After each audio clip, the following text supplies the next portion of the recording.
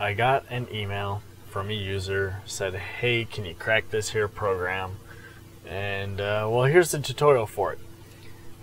Since the program is a tracker, basically it's a brute forcing tool for Minecraft, I don't really approve of it, and therefore I have no problem cracking it. Therefore more people can use it for free, thus putting these guys out of business, and maybe they'll just give up. Anyways, it's a brute forcer. It's simple technology. So let's jump right into it. When you double click it, authentication failed. You are not authorized to use this program. Okay. So let's load it up on Ollie. First off, this is one that I've patched already. Authentication successful. There it is. So let's open it in Ollie and see what exactly is going on.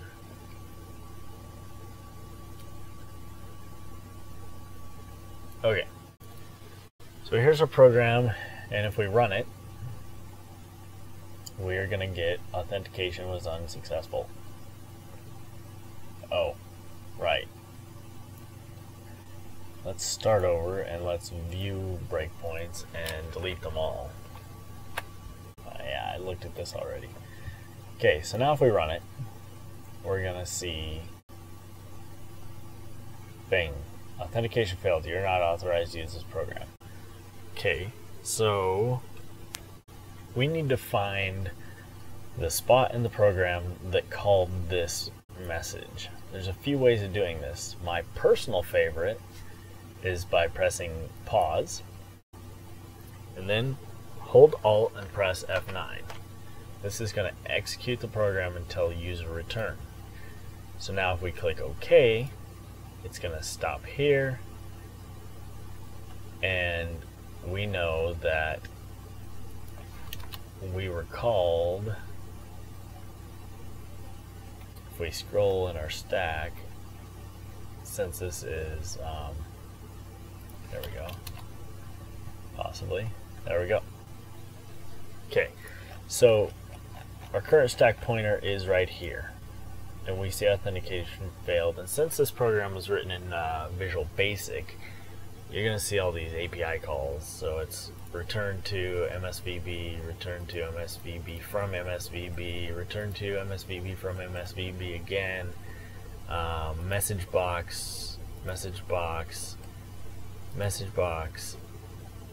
And eventually, when you get all the way down here, you see return from message box to cracker. We're looking for in its program where it was called from. So if we click that and hit enter on it, it'll pull us up right here. So this is what made that message box. Now if we scroll up a little bit, we see authentication failed. You're not authorized. If we click right here, we see that there's a giant jump to get down here, and if we click here, we have a test. Let's analyze really quick. There we go. A test against a string, and if it fails, it ends the program. So let's go from this jump landing to the jump. Double click right there on the name. Click here, click OK. Okay, so we have a string comparison. If it fails, we jump. So let's put a breakpoint right up here. We see that it's pushing 1, push EDX, push EAX, pushing 0. So these are going to be arguments. Let's put a breakpoint right there and restart the program. Now when we run it, it's going to break right there. Okay, so that's one way we could find it. So what's another way we can find it? I'm going to remove that breakpoint. Now before we do anything, we could do search for names, RTC message box, right click, find references, and we see several references. The easiest way is breakpoint on all commands. Now when we click run, it's going to break right here, where we found this address earlier. So it's right here, and we see the failed, we see that caret, we can follow it back, we can put our breakpoint, and we can run. Okay, so let's remove all these breakpoints and restart our program again. Another way that I don't really approve of, but a lot of people do it, I don't know why. Very rarely is this going to work in real world applications. So all reference strings, right click, search for all referenced strings. In another version of Ollie, I believe it says all referenced text strings, but in this version it says all reference strings. And here's one reason this is unreliable. There's a bajillion to read through. And another reason it's unreliable is that your strings aren't always going to show up here. Search for text.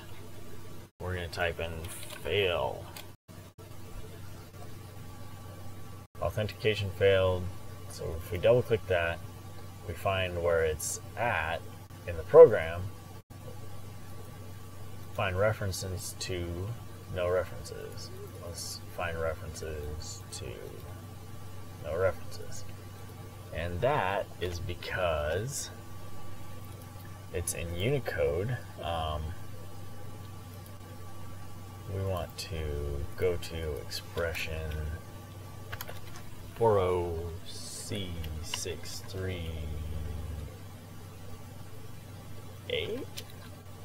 No, that's 9ABC.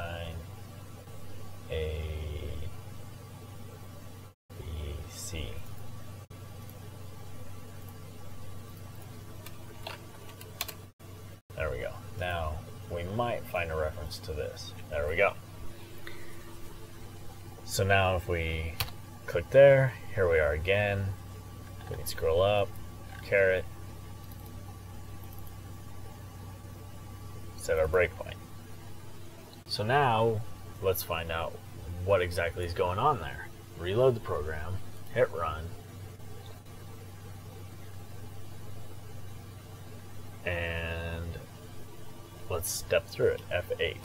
Move to EDX, the stack pointer, or the EBP -18, and then EBX plus 3C to EAX, which is a string in Unicode. If we follow that in the dump, we see this right here. If we follow EDX in dump, oh, we see yet another string, only it's not ended with a 0. So it's going to push 1, push EDX, push EAX, and check to see if that value is inside of it. And obviously it's not going to be. So EAX is 0, jump is taken. Okay, can we just skip the jump and call it good? No, we get a runtime error. Subscript out of range. Okay, so let's try something else. And here we are. Let's try to simply make EDX equal what's at EAX. So let's follow this in the dump. Binary copy. Follow this in the dump. Binary paste. Okay. Now let's see if it works.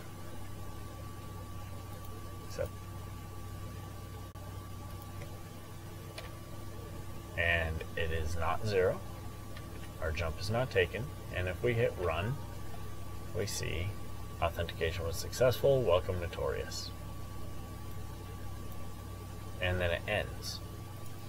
The reason it ended was because of that other call. We don't really need to worry about that because the way that we're going to crack this is going to take care of that all at the same time. But we'll be right back to do that in just a few minutes. Okay, so to crack this, let's restart it, stop on our breakpoint,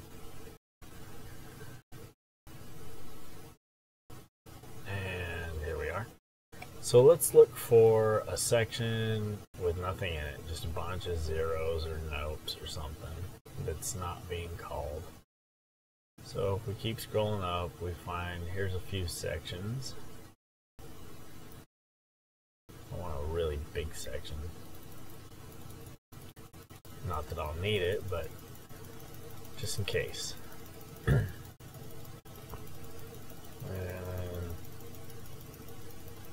where are we? There's got to be one here soon.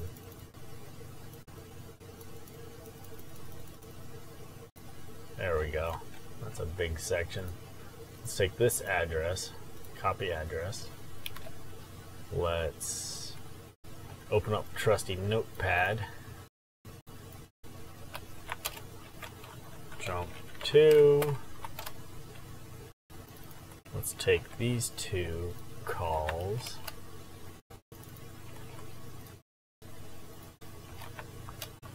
Jump back. Edit, copy address. Okay. So let's take our jump to address. JMP.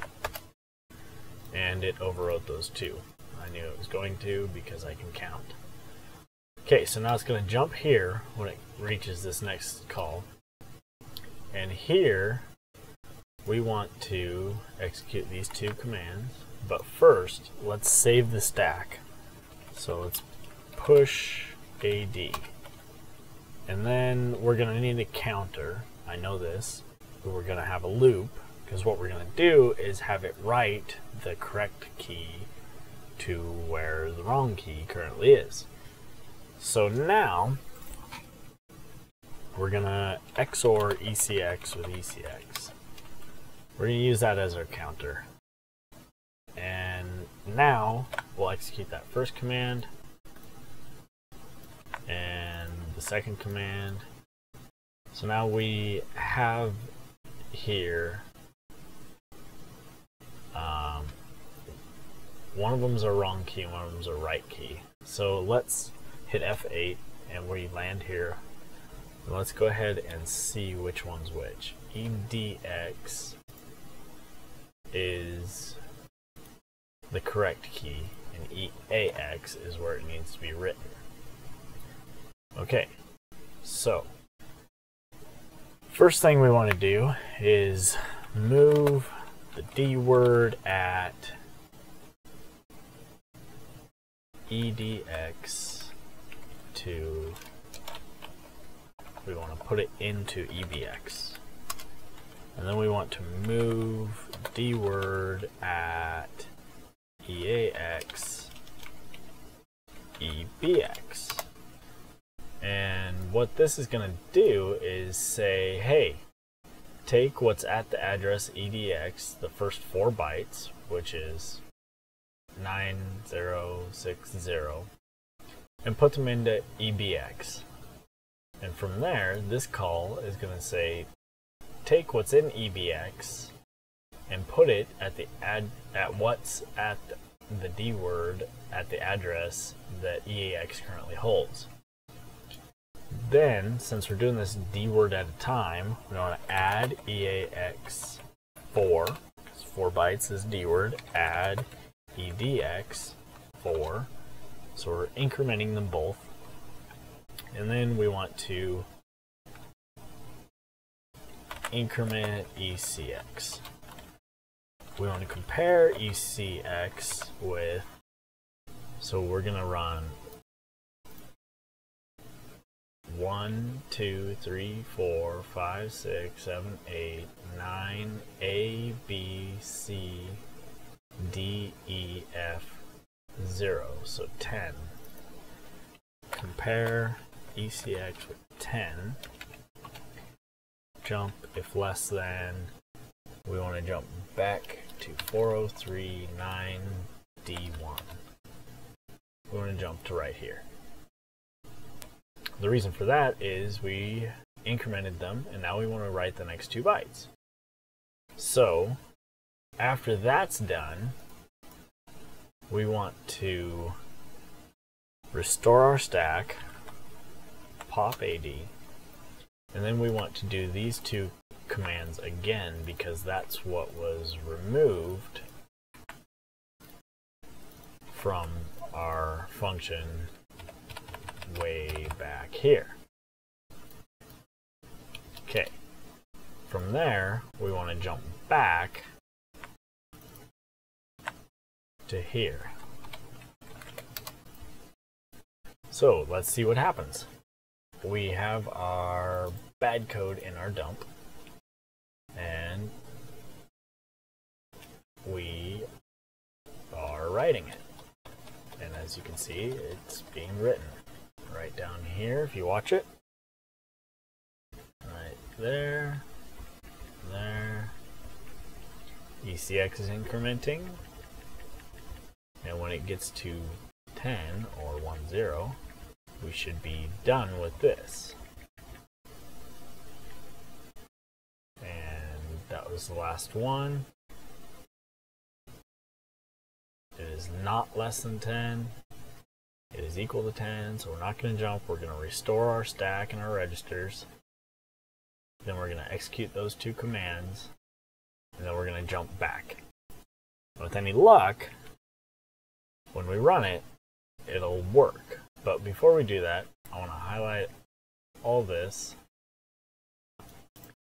edit, copy to executable, yes, save, yes, and I'll come back to here. I want to copy that command. Okay, so now we're going to run it, and authentication was successful. Good to go. So now I'm going to restart it. It has my code in it, but it doesn't have the jump to code on it because I could only save 1 section at a time. And since for some reason it didn't save my breakpoint. So pause, Alt F9, OK, notorious.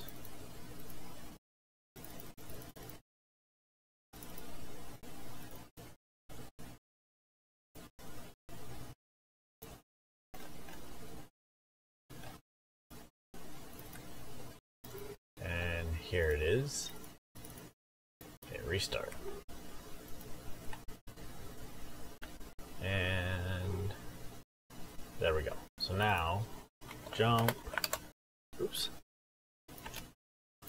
There we go. Okay, so now, code's there. Let's write this to the executable.